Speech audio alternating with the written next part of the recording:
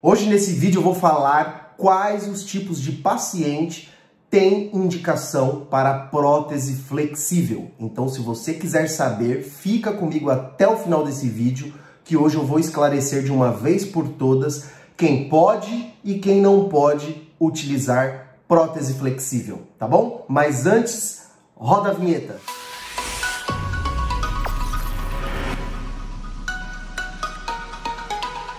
Seja muito bem-vindo, seja muito bem-vinda ao nosso canal. Para quem não me conhece, eu sou o Dr. André Zucchini, eu sou cirurgião dentista e nesse canal eu vou falar sobre odontologia, mas de uma maneira fácil, simples e descomplicada. Aqui eu não procuro falar terminologias e sempre utilizar um vocabulário, uma mensagem de fácil entendimento para todos vocês, ok? Antes de iniciarmos a dica de hoje, eu quero pedir para você que ainda não é inscrito no canal, por favor, me ajude a conquistar mais inscritos e com isso levar essa mensagem por maior número de pessoas, tá bom? Então, clica aqui embaixo nesse botãozinho de inscrever-se, se inscreva no canal e não esqueça também de ativar as notificações, clicar ali no sininho e selecionar todas, porque assim, sempre que nós tivermos vídeos novos no canal ou então campanhas, promoções ou novidades, você vai ser um dos primeiros a ser notificados, tudo bem? Então vamos lá, sem muitas delongas, vamos falar sobre quais os tipos de pacientes têm indicação para prótese flexível. Essa é uma pergunta que muito me fazem aqui no canal e eu quero tentar esclarecer para vocês de uma vez por todas. Mas antes, tá, pessoal? O que eu vou falar aqui obviamente, eu vou dar um norte para vocês, vocês vão conseguir entender quem tem indicação ou não, mas sempre você precisa procurar o teu dentista para ele avaliar outros aspectos, tá? Porque obviamente não tem como eu indicar uma prótese ou simplesmente falar que determinada prótese serve para um número X de pessoas ou para determinados tipos de pessoas. Isso quem vai dar a palavra final vai ser o seu dentista.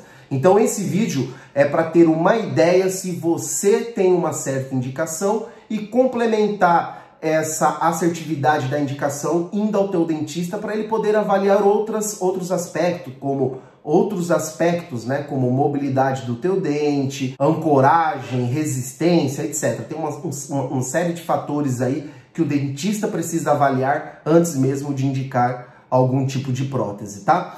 Mas basicamente, quais são os tipos de paciente que tem uma indicação ou pelo menos tem uma predisposição, uma pré-indicação ao uso da prótese flexível?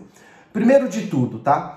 Quanto menos dentes perdidos na boca, melhor vai ficar a fixação e também até mesmo a estética de uma prótese flexível, tá? Então a prótese flexível, ela é muito indicada para aqueles pacientes que perderam 2, 3, no máximo ali 4 dentes em determinadas posições, tá? Para qual tipo de paciente a prótese flexível ela não é indicada? Pacientes que perderam muitos dentes e principalmente pacientes de extremo livre, tá? Para quem não sabe o que é extremo livre, é aqueles pacientes que perderam os últimos dentes, ou seja, não tem dente lá no fundo para ancorar, para segurar a prótese. Nesses casos, é mais indicado que o paciente utilize a PPR, que é a prótese parcial removível, aquela feita de metal, ou então fazer uma prótese flexível mista, que ela é o quê? Ela vai ter os grampos flexíveis, a parte estética, a parte da frente dos dentes vão ser feitos de material flexível, mas a barra, a base da prótese vai ser feita de metal. Aí sim, nesses casos, é possível esses pacientes de extremo livre utilizar uma prótese flexível ou uma prótese mista. Mas, em geral, o paciente que perdeu os últimos dentes não tem indicação para prótese flexível.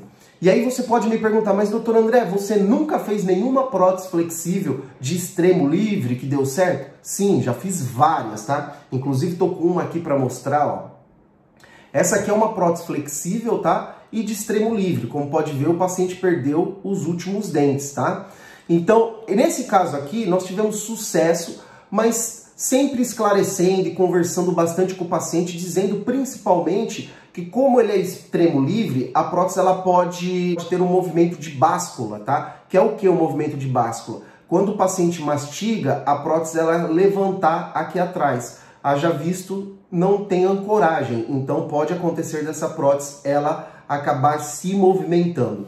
Sempre eu aviso desse possível problema que pode acontecer para o paciente, para ele já ficar ciente, tá? E aí o paciente que escolhe se ele quer lançar mão e tentar fazer uma prótese flexível para ver se ele vai conseguir se adaptar, ou então já ir direto para uma prótese mista ou para uma prótese de metal. Sendo de metal, a base de metal, ela tem uma ancoragem melhor, ela tem uma fixação melhor, tá? E isso acaba dando até um pouco mais de conforto pro paciente.